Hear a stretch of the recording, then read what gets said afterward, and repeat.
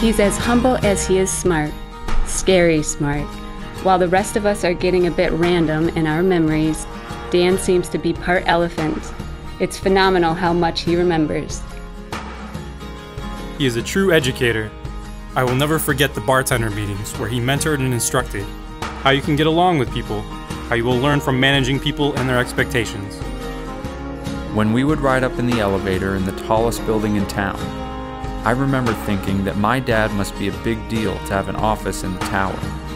It would be many years later that I would realize you were a pretty big deal, not for your office in the tower, but for the number of students whom I would meet, literally around the world, that thought the world of you.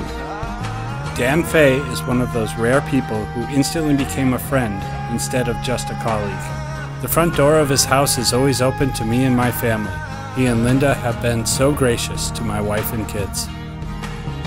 This is the man who comes to work in the morning as clean as a whistle, and by the end of the day is covered in chalk dust from head to toe.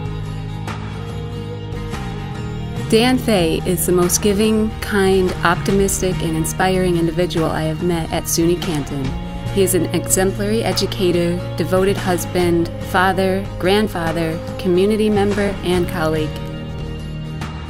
Statistics say that the average American worker will hold approximately 12 jobs during his or her lifetime. The thought that a person would come to SUNY Canton and stay for 50 years is almost incomprehensible.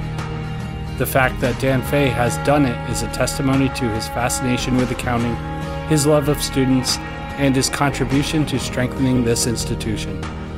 He is the best example of maintaining professional and personal life.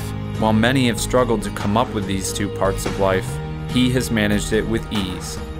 He has reached a milestone that no other individual has earned at the college. His contributions to SUNY Canton and the North Country community over the years have been extensive, commendable, and memorable. 50 years at an institution is an accomplishment few can claim.